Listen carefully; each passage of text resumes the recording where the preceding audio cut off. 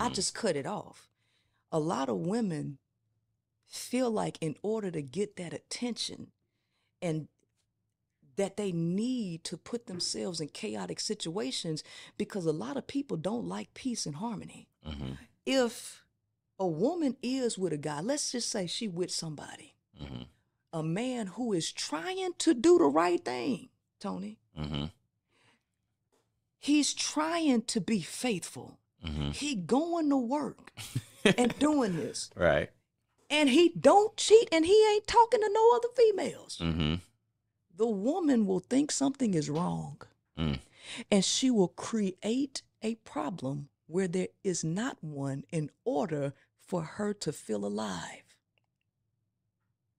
The women are addicted to chaos.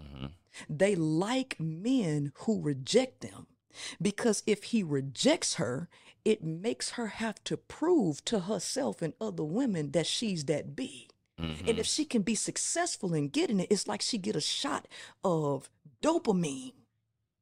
The women are addicted to chaos. They actually don't like peace, and neither do men. Yeah. If you too peaceful and you too cool, we got to create something that can make this more thrilling and more exciting.